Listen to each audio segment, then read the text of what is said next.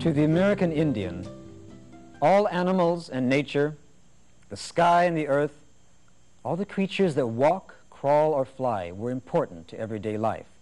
They were thought of and talked of as though they were real people. Our first story, The Dancing Stars, is an Iroquois legend. To the great Iroquois nation in the northeastern part of the United States, the Great Bear sang, and the moon smiled and talked. Everything was a creation of the Great Spirit. Our second story, The Friendly Wolf, comes from the Dakotas, where we find the Plains Indians. Their beliefs were the same as their Iroquois cousins. They respected all animals, and they learned to live with them. The Plains Indians are made up of tribes that we've all heard of.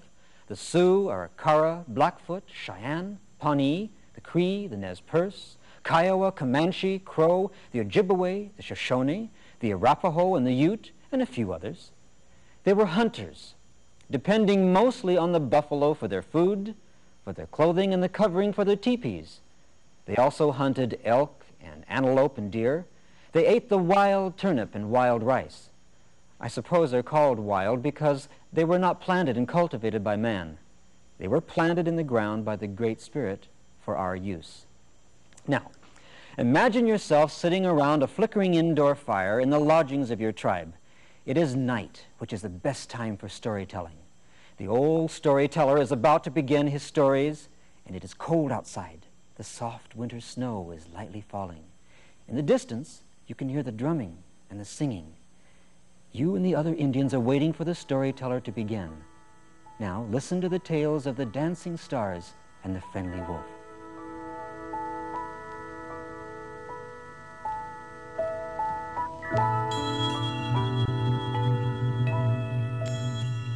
Once long ago, when the sky and the stars and the moon and Mother Earth were just beginning, 7 brothers were playing in the forest. They loved to run and dance in the forest, always together, never separated. One evening, just as the sun was going down, the brothers heard someone singing. It was a beautiful, beautiful song coming from some faraway place. They danced away, following the sound of the music. Suddenly it was night. The little boys looked down and saw the trees and their forest, their people's longhouses, all the things they knew about, glowing in the moonlight far below them. They were in the sky, still dancing to the strange and beautiful music. They went up and up and up, and the mysterious song grew louder and even more beautiful. They could hear the words clearly now. A hunter pursued me, and I came to the sky, and now I am lost. But I will watch over you in your warm little cave here in the sky. So sleep, little ones, sleep. Then they saw a great black bear. Her belt and necklace were made of shiny white clam shells, and her beautiful tail was made of stars. In fact, stars were twinkling at her toes and her nose. It was the great bear who was singing the lullaby. They danced long into the night. At last, they stopped, for they wanted to go home.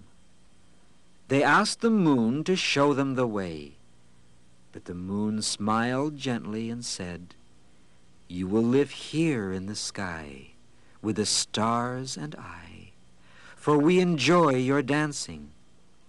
Suddenly the boys no longer felt tired, and they no longer wished to go home. They started to dance again, and the great bear sang more sweetly than before. Then a bright shining star grew around each boy. The smallest brother heard a voice calling his name. It was the voice of his mother. The little boy ran toward the voice as fast as his feet would go, and the star around him left a bright, shiny trail. "Don't go, don't go," cried the moon, and the stars, and his brothers. But the little boy would not listen. He fell past the clouds and the trees, reaching for the earth and the sound of his mother's voice. He saw his mother and reached out to take her hand. Then he landed. His mother cried when she saw that instead of her son, there was a hole in the ground made by a falling star. She looked up at the sky and called to her other sons, "Stay there! Do not come down!" She did not want them to become falling stars. The brothers waved to their mother, for they understood, and they danced on. The mother cried, and her tears fell into the hole where the star had fallen. A little sprout began to grow.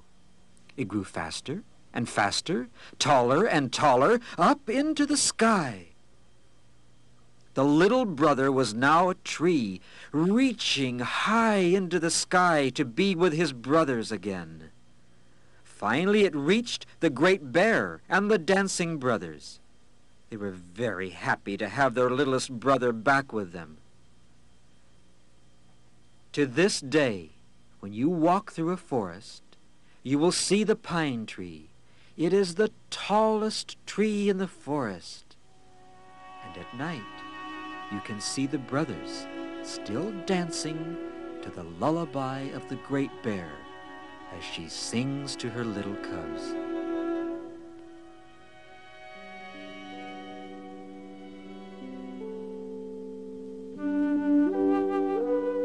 It happened during berry-picking time. This was in the long ago when people and animals lived together and talked to each other.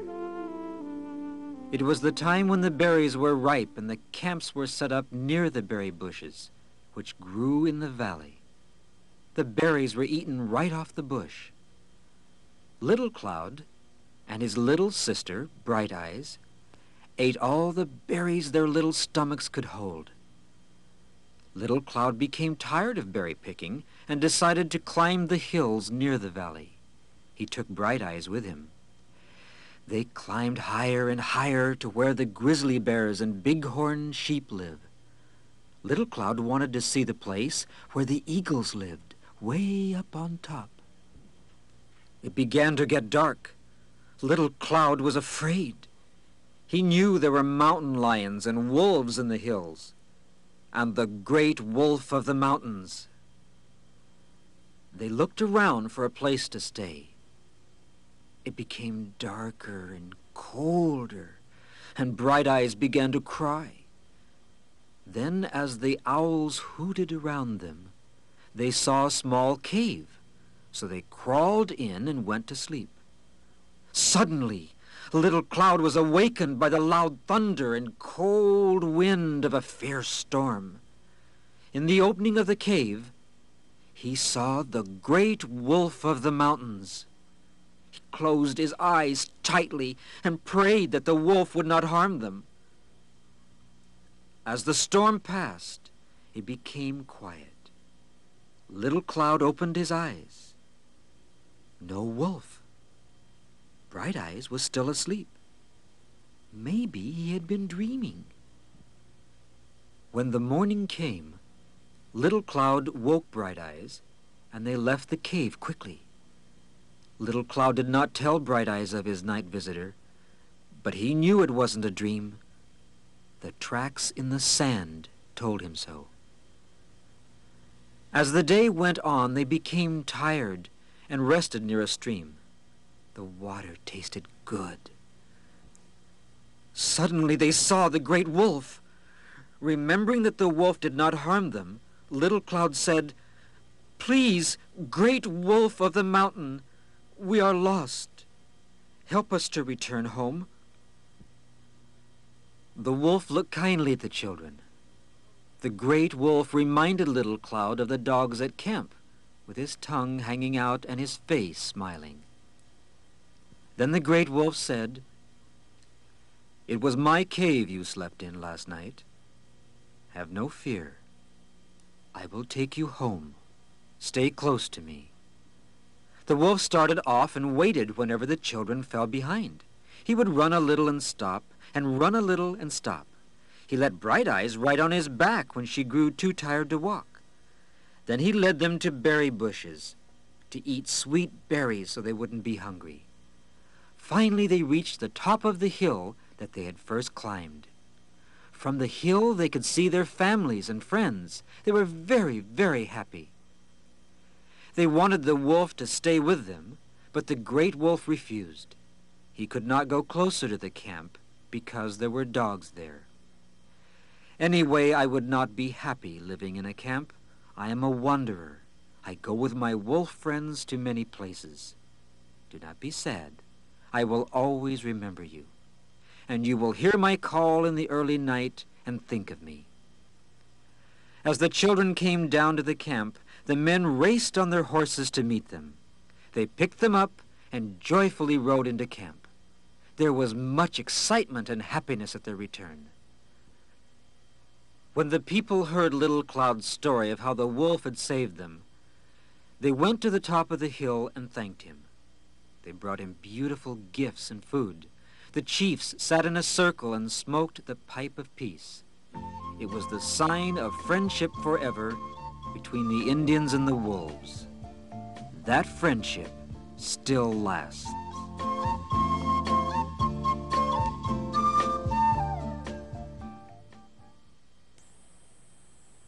Wherever the Indians traveled, hunted, laughed, or prayed, it was a tribal affair.